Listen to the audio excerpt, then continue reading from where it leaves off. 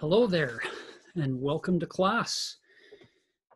This is going to be very, very interesting as we move forward for the rest of the semester, trying to get the schedule to work and trying to keep everything moving forward.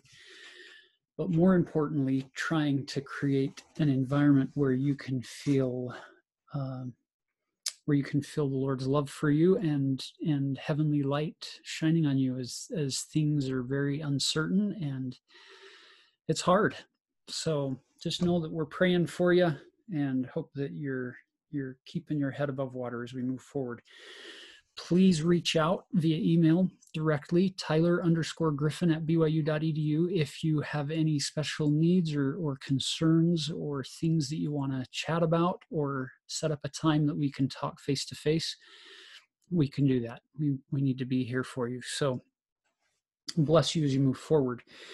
I want to begin today's lesson letting you know we're going to be covering 2 lessons in one. So this is going to be a little longer than typical. And I'm sorry about that, but in order to be able to make up time, that's what we have to do. So let me take you here. If you haven't seen this, just to set the stage, the April ensign, so the ensign that's coming out right away, and you can get it online for free. The lead article is from President Nelson. It's called The Future of the Church, Preparing the World for the Savior's Second Coming. You'll notice he says, the Church of Jesus Christ of Latter-day Saints is preparing the world for the day when the earth shall be full of the knowledge of the Lord. I wanted to show you a couple of lines here towards the end that ties in beautifully with today's lesson block. Do whatever it takes to strengthen your faith in Jesus Christ by increasing your understanding of the doctrine taught in his restored church and by relentlessly seeking truth.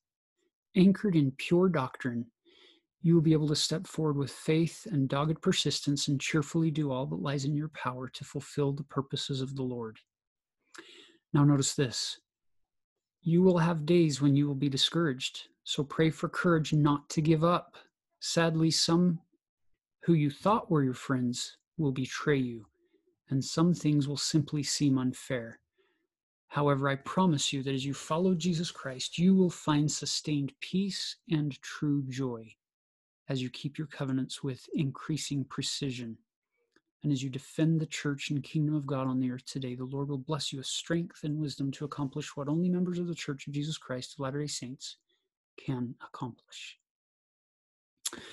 It's a pretty powerful promise to us to begin. Now, we're going to be covering just little teeny excerpts out of the Book of Helaman, as well as out of the first few chapters of 3rd Nephi. So, turn to Helaman chapter 5, because you're hopefully taking notes in your scriptures. We're going to pick it up in verse 12. But before we get there, just to set the stage, you need to understand some background that's gone on here. At the end of the war chapters, at the end of Alma 62, when we finished the war, chapter 63 contains lots of migrations where people leave the land of Zarahemla and they all go north. They all flee northward. Hagoth builds ships in the West Sea near the land bountiful, near the narrow neck of land, and he launches that ship and goes north. It comes back, they build more ships, they all leave, and then they don't hear from them again. Then in Helaman chapter 3, you get major migrations, thousands of people, they're all leaving and they're all going north. And that creates this instability, this realm of question for those who stay behind in Zarahemla. Life is different for them. They know that there are struggles ahead and they don't quite know how to handle them. In Helaman chapter 5, you get Helaman sitting down with his 2 sons, Nephi and Lehi, and he has this beautiful father to sons discussion with them. And You could spend tons of time in just this section of these verses, but we're going to focus in on one verse only. I want you to notice some things here because of how relevant they are to us today, right now, with what's going on in the world around us. And now, my sons, remember that it is upon the rock of our Redeemer, who is Christ, the Son of God, that ye must build your foundation.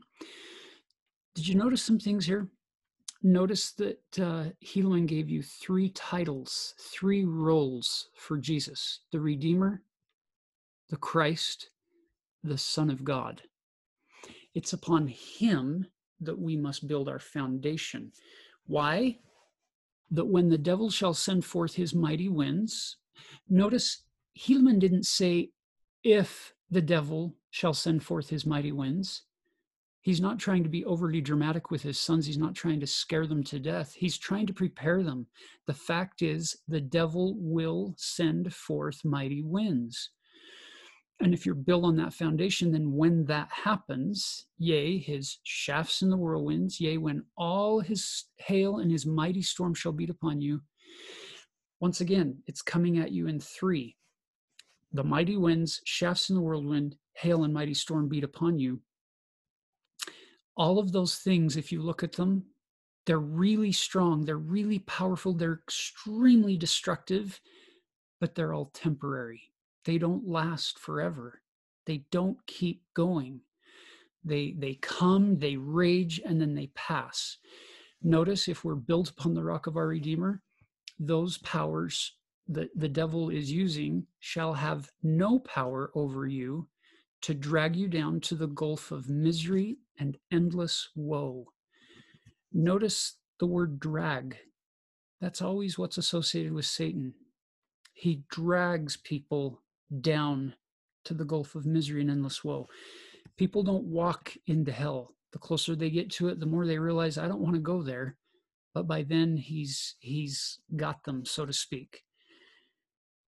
But notice, none of those things will have power over you to drag you down, because of the rock upon which ye are built, which is a sure foundation, a foundation whereon, if men build, they cannot fall. So you'll notice the whens up above, when the devil shall send forth his mighty winds, and when all his hail and his mighty storm shall beat upon you. It's not a matter of if, it's just when. But you'll notice you do have an option down here. You don't have to build upon the rock of Christ, the Redeemer. It's your choice. But if we build upon him, then we cannot fall. Even if society and culture around us seems to be falling and struggling, if things seem to be falling apart in our family, in our personal lives, if we'll stay rooted in Christ, we cannot fall. And I just want to mention here, the best time to build upon the foundation of Christ, to build our foundation upon the rock of the Redeemer, is not in the middle of the major storm. Now, it's better to do that than to not try. But what's even better is if you can constantly be working on building that relationship with heaven through Christ, the Son of God, so that you can weather these storms. Based on what President Nelson said, there are stormy days ahead, and we're going to need to be rooted firmly in the rock of our Redeemer. So Nephi and Lehi then go out on this mission to the Lamanites, and they actually have miraculous experiences, and the majority of the Lamanites get converted. So for the first time in the Book of Mormon, the Lamanite righteousness exceeds that of Nephite righteousness. And it's quite remarkable. Then in chapter 6, those righteous Lamanites start to preach to the wicked Nephites. And we get introduced to this interesting concept in the Book of Mormon that keeps showing up. President Ezra Taft Benson talked about it quite a bit when he was the prophet, about the subject of pride and the pride cycle. that occurs in the Book of Mormon. If you want to turn to Helaman chapter 6, you could write these elements in the margin of page 383, kind of draw, if you would like, a pride cycle around the borders of those words. Let me just walk you through really quickly. There are a lot of ways that you can visualize the pride cycle. I just want to show you one. This is one way to look at it. It all begins with prosperity, right? We get lots of possessions, lots of peace and prosperity. And what does that tend to do? For a natural man and a natural woman, it tends to lead us to pride, feelings of this internal sense of pride, which President Benson said is enmity towards God and love towards things of the world and things of the flesh. Pride is the gateway sin. It leads us to commit further sins and do further wrongs. Sin always leads to destruction. It may not come in the moment of sin. It usually doesn't. It usually takes some time to plant seeds and then have them grow up. And if you plant sin seeds, they grow up to destruction. And when you experience enough destruction, it leads you to the bottom part of the cycle, which is sorrow, where you're lamenting. You feel horrible about where you are, which then leads to humility. Humility will lead you to turn to God in repentance and to try to turn your life more towards Him and less towards the world, which then leads to Him blessing you, which then leads to greater prosperity. Now you'll notice on here these 8 elements. You'll notice that as you look across the screen from each element, whatever's opposite is literally that. It's an opposite. Pride is the opposite of humility. Prosperity is the opposite of sorrow. In this case, blessings, destruction, repentance, sin, so on and so forth. Now, here's the problem.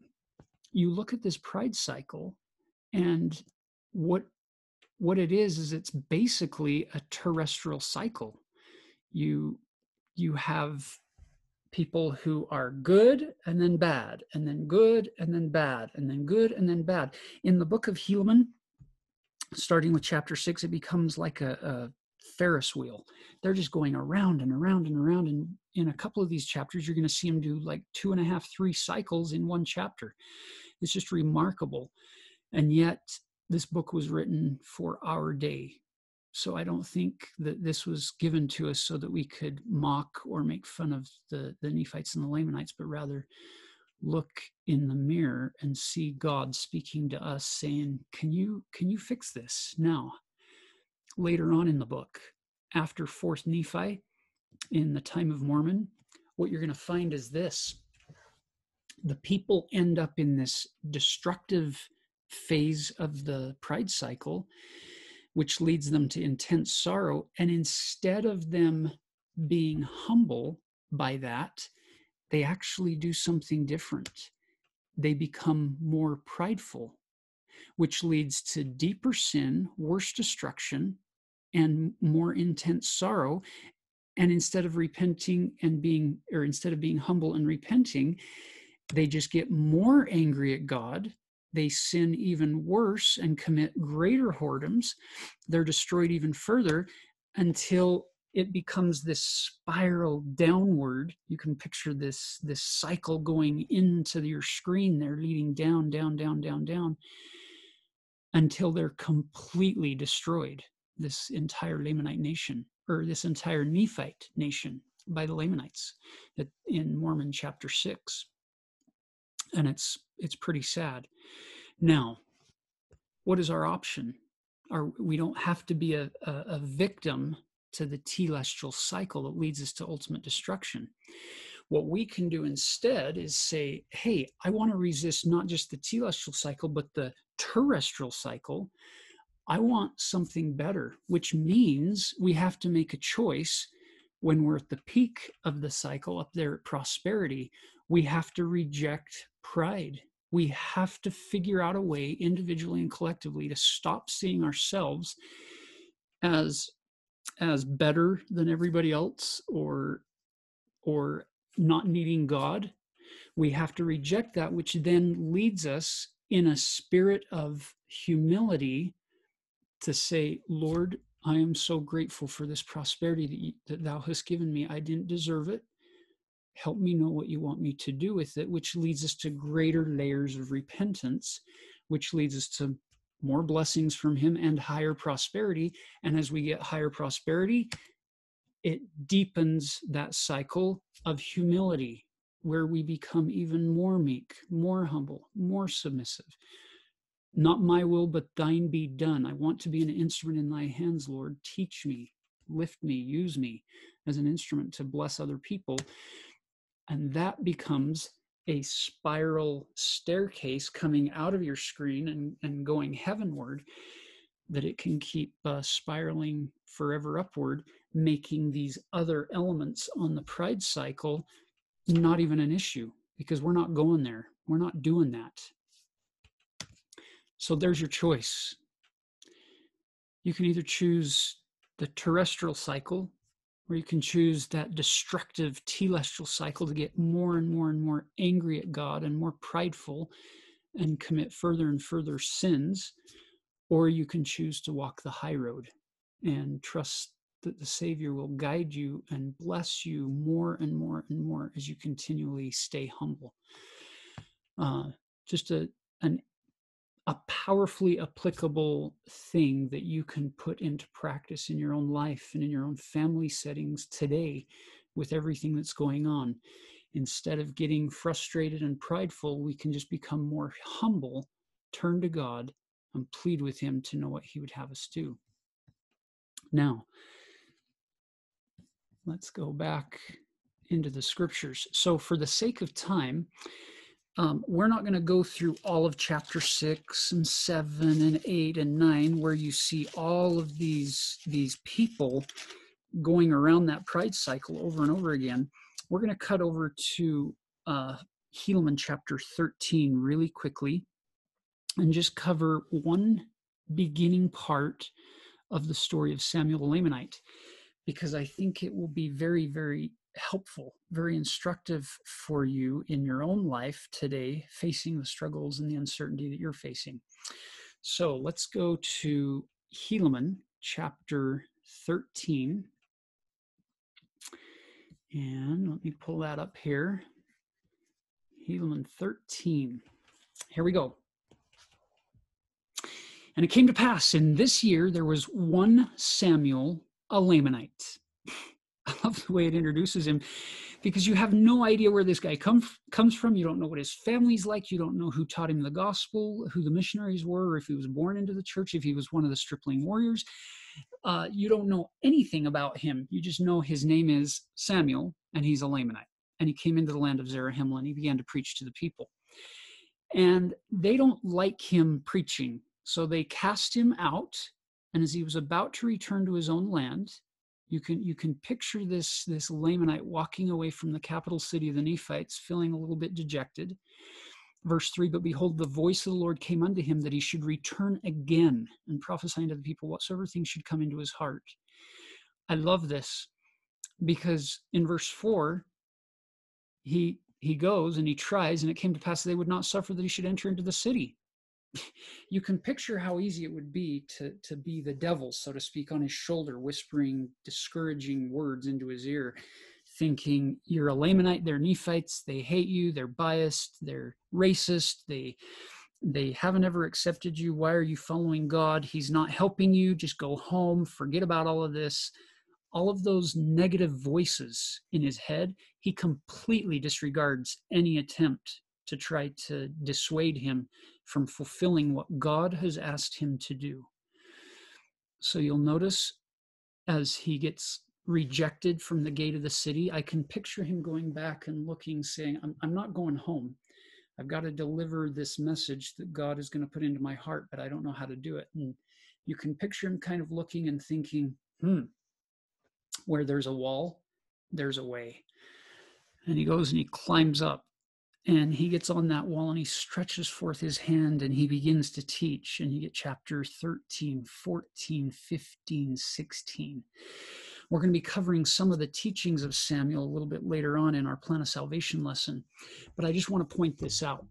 I cannot find anywhere in Scripture a prophet who is more specific in his prophecies than Samuel.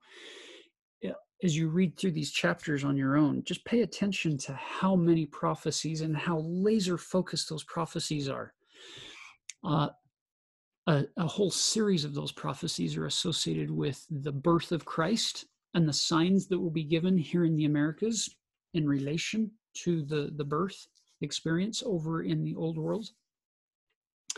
And he doesn't just tell them, oh yeah, you're going to see heavenly signs. He tells them 5 years are going to pass and you're going to see a new star. You're going to have a day and a night and a day without any darkness. And you're going to know that now the Son of God has been born over in the old world.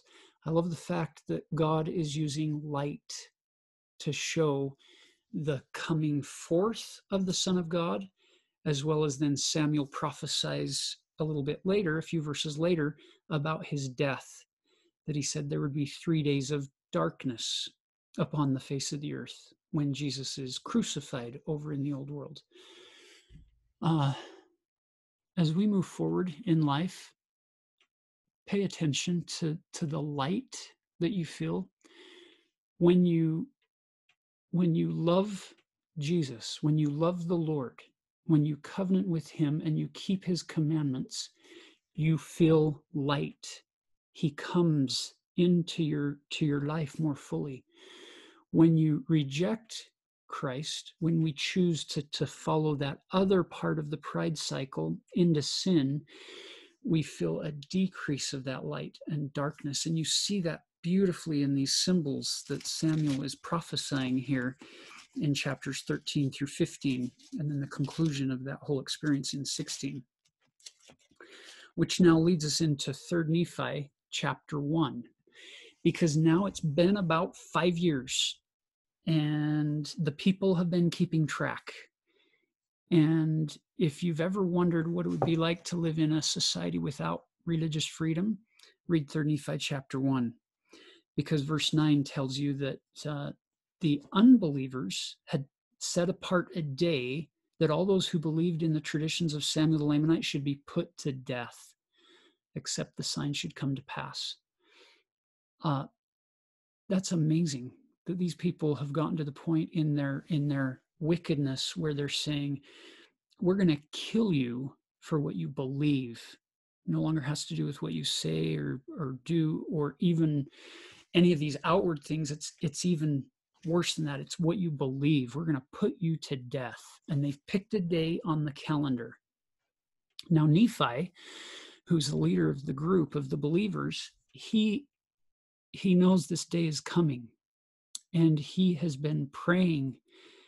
And it seems to be the day before, or very, very shortly before the day that they're all going to be killed, when, notice verse 11, it came to pass that Nephi went out and bowed himself down upon the earth, and he cried mightily to his God in behalf of his people, yea, those who were about to be destroyed because of their faith in the tradition of their fathers. And it came to pass that he cried mightily unto the Lord all that day. And behold, the voice of the Lord came unto him, saying, and we'll get that in a minute. I want you to stop and think about this for a minute in your own life. Have you ever had an experience where you wanted something, you wanted it really, really desperately, and timing was kind of a critical element, and you wanted it now, and it didn't come, and you kept pleading, and you kept pleading, and you kept pleading, and it didn't come, it didn't come, it didn't come, and finally at the last moment, it came? Why does God do that to people? God knew that he was going to be coming into the world tomorrow. Jesus could have given Nephi the answer at the beginning of the day as he begins to cry mightily unto the Lord. He could have done it at noon or in the early afternoon, but he waited and he allowed this prophet to kneel and plead all that day in behalf of his people. And then finally at the end, the answer came. I can't answer for the Lord. I don't know why he does that, but I know he does it. I know I've experienced it multiple times where things have been delayed. And I am so grateful for a God who knows more than I do. Because if it were up to me, I'd be fixing things instantaneously everywhere I go with, Heavenly Father, fix this, fix that, fix this, heal them, don't let them die, don't let bad things happen to this person. And we would basically be wiping out the tests of mortality and the trials of our faith, the very things that make us stretch and grow and learn and become. God is refining you. Your dross is being consumed as he refines your gold through the process of these long struggles. So notice verse 13, lift up your head, Nephi, and be of good cheer.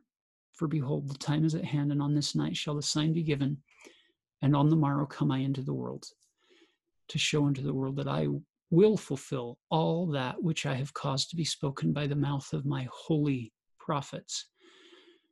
You guys, I don't know how to say this other than just to say it. You can try to go it alone. You can try to look to the world's experts for what's going to happen in the future and what you need to do to be happy. But it's not going to lead you anywhere happy.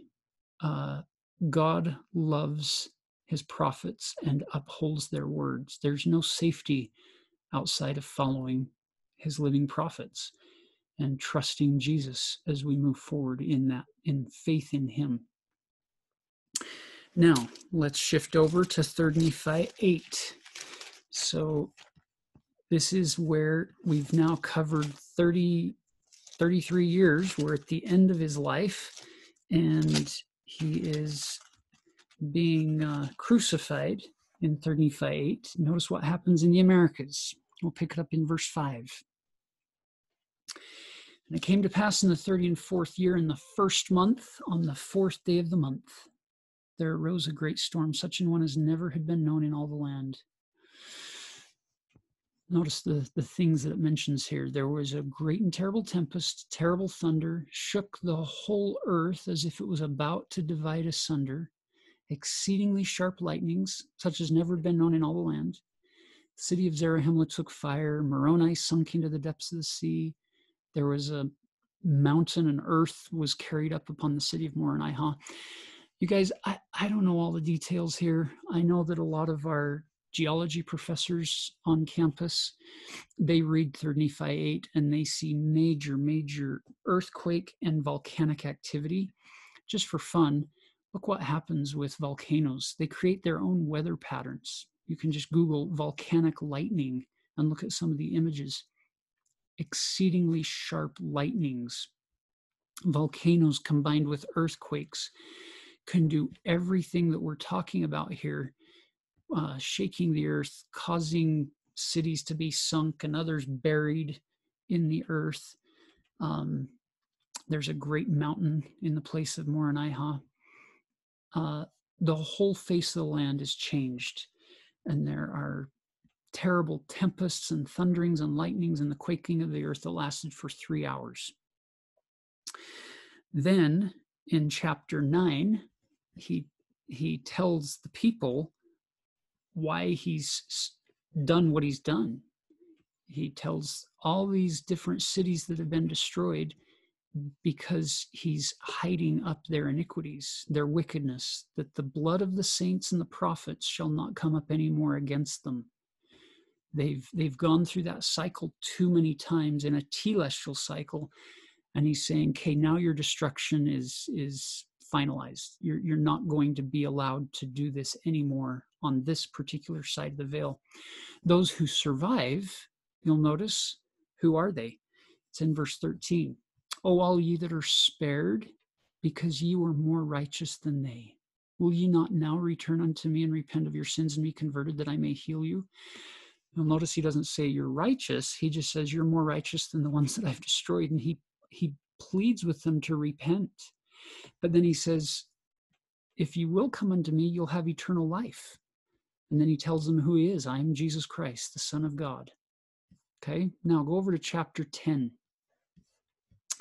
He gives them a lot of opportunities during many hours of darkness. And it's so dark that they can't kindle fire. They can't see anything. They could feel a vapor of darkness in the air, probably something you could describe after major tectonic activity and upheaval on the earth with volcanoes and earthquakes. Notice who he then talks to. Verse 3, it came to pass there came a voice unto the people, and all the people did hear and did witness of it. Who's he talking to in verse 4? Who's his audience? O ye people of these great cities which have fallen, who are descendants of Jacob, yea, who are of the house of Israel, how oft have I gathered you as a hen gathereth her chickens under her wings, and have nourished you? You'll notice in verse 4, everything seems to be past tense. I've done this for you. Now look at verse 5. Looks more like present tense. How oft would I have gathered you as a hen gathereth her chickens under her wings, yea, O ye people of the house of Israel, who have fallen. O ye people of the house of Israel, ye that dwell at Jerusalem, as ye that have fallen. Yea, how oft would I have gathered you as a hen gathereth her chickens, and ye would not. Who's he talking to? In verse 4, to the people of the great cities which have fallen, hear you people who have fallen. It looks a little bit like he's talking to people on the other side of the veil. Look at verse 6. O ye house of Israel, whom I have spared. Now he's talking to people on this side of the veil. How oft will I gather you as a hen gathereth her chickens under her wings, if you will repent and return unto me with full purpose of heart?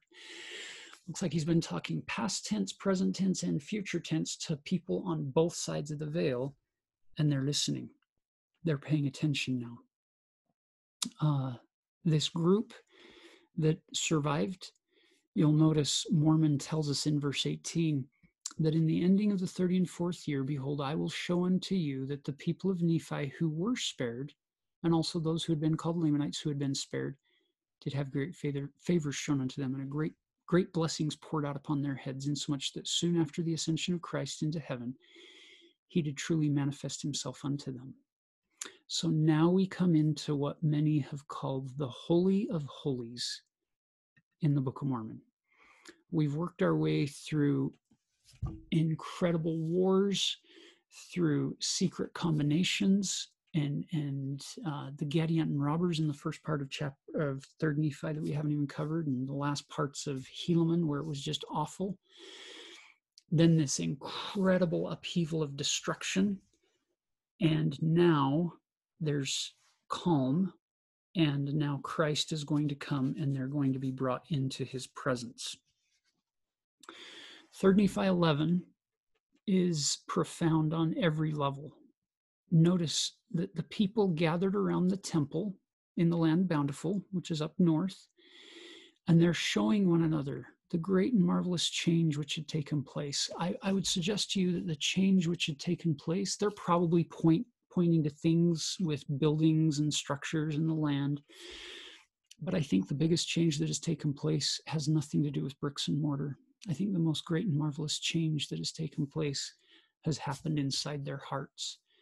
And that's what can happen if you don't follow a pride cycle, but if you follow a humility cycle, a celestial cycle, and choose to be meek and humble rather than prideful. So they're also conversing in verse 2 about Jesus Christ.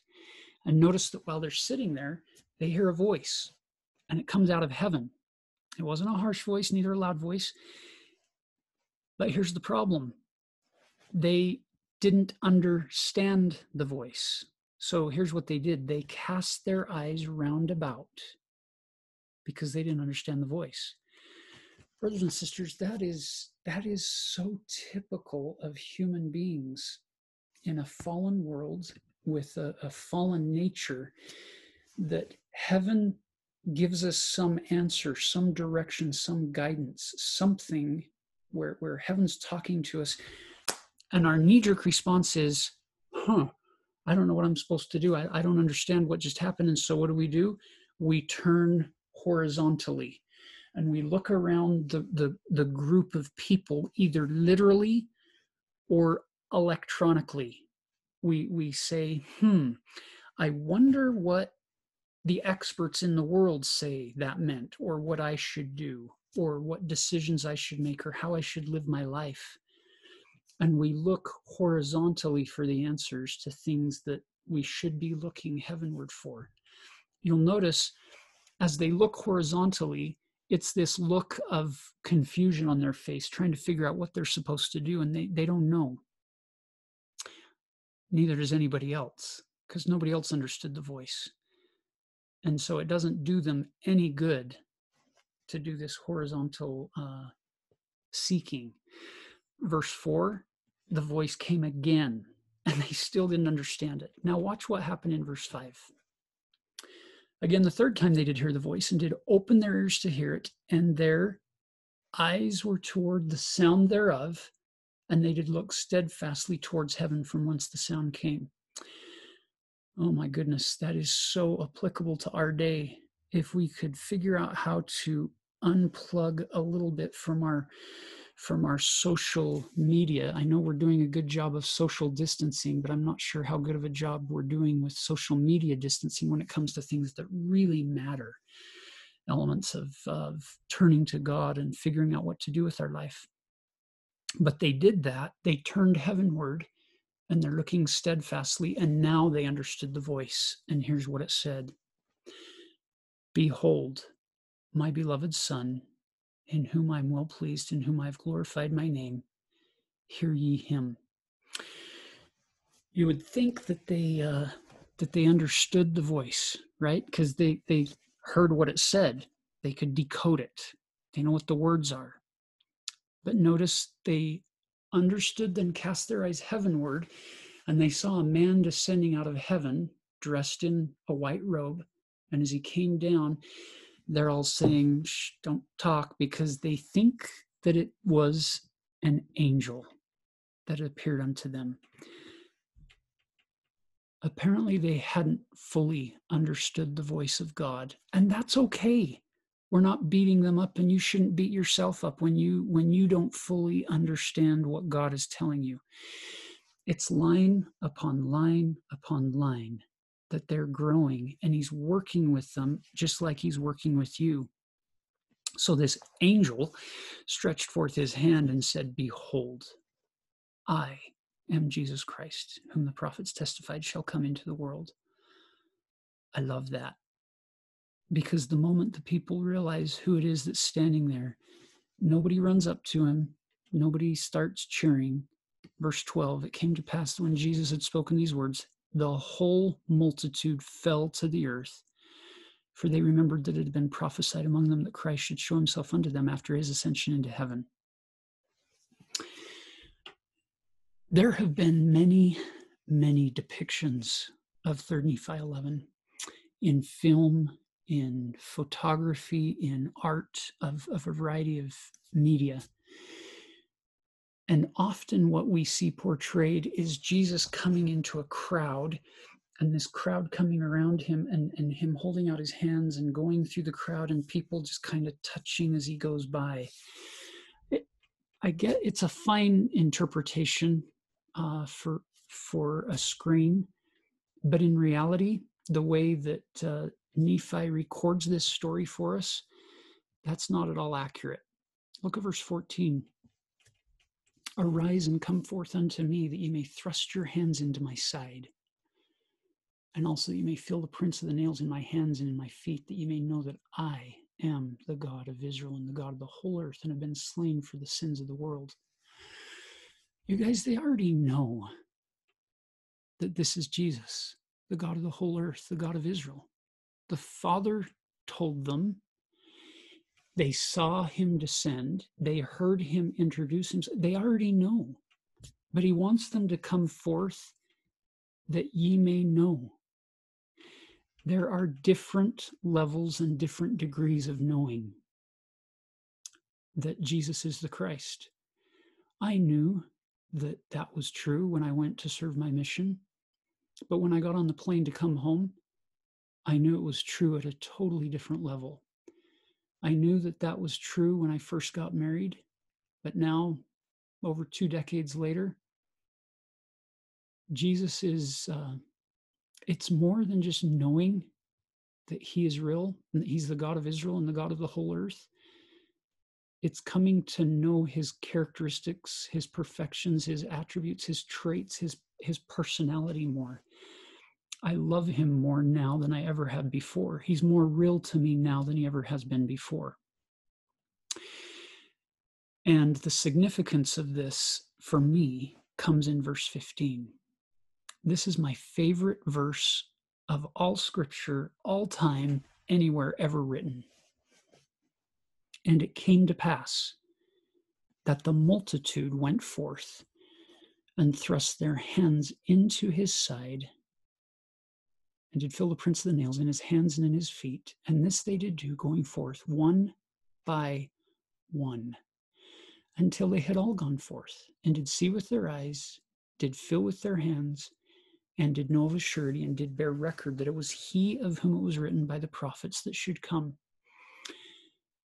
You'll notice this was not a group effort. Now the multitude's there. That first line, the multitude went forth and got to have this experience, but they had the experience one by one. That's how Jesus does his work. When they had all gone forth, they all cried out with one accord, saying, Hosanna. Hosanna means, dear God, please save us now. That's an extended way of saying what Hosanna means. It's save now. It's this petition to God. Will you please save us? After having had that experience one-on-one with Jesus Christ, nothing else mattered to these people. They wanted salvation. They wanted to be with him forever. Blessed be the name of the Most High God. And they did fall down at the feet of Jesus and did worship him.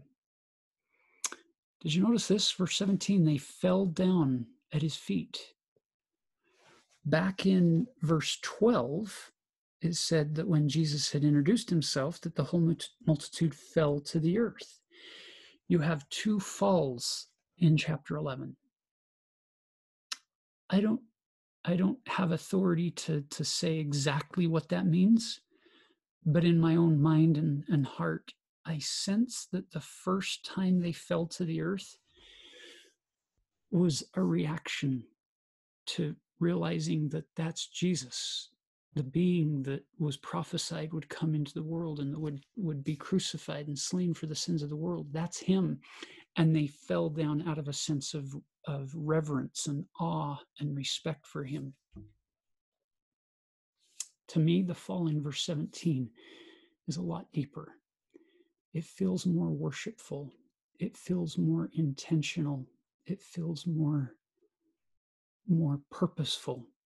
They did fall down at the feet of Jesus and did worship him. I want to finish today's lesson in a non-conventional way, a non-traditional way. I want you to see one artist's depiction of this that happens to be my favorite, Mark Mabry. I called him on the phone this morning to get his permission to share this with you. And he's an amazing saint who said anything that can help bring peace to the world, I'm free to share. So I appreciate that. I want you to sit back and just relax for a minute and picture what you would experience if you came to Jesus one at a time. If you had an opportunity to come and stand in front of him and he invited you to thrust your hand into his side, that's very sacred ground, that the fact that he's inviting them to thrust their hand into his side, we know where that wound goes, and to feel the prints of the nails in his hands and in his feet. Picture what you might say to him. Picture how you might respond. The reason I like this depiction I'm about to show you is because everybody's different. For some people, they want to smile and rejoice with Jesus, and he does that with them. For others, they want to be reassured that they're better than they thought they were. For others, they need to be forgiven. For others, they just need to cry, and they need him to cry with them.